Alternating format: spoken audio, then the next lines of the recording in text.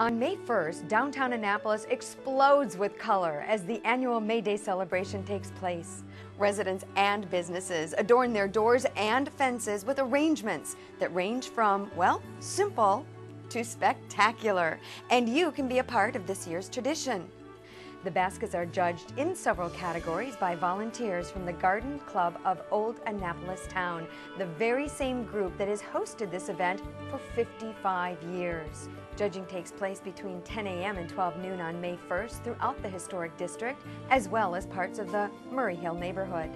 Baskets will be judged on appearance and originality, with special consideration given for garden flowers as well as homemade baskets. Ribbons should be a part of the overall arrangement, but dried and artificial flowers are prohibited.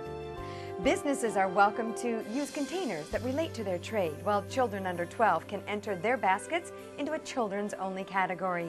For more information, contact Alex Sears at acears@cbmove.com.